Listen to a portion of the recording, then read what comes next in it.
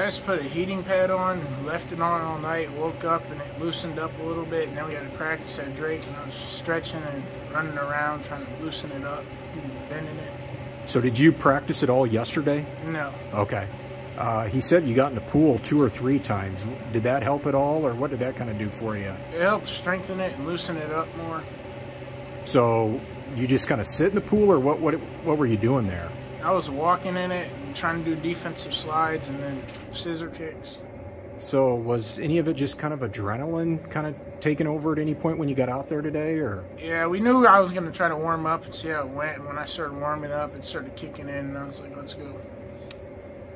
How proud are you of just, first the team, but then also yourself to kind of deal with what you're dealing with and then go out there and score 32? A lot. Just do whatever my team wants and advance.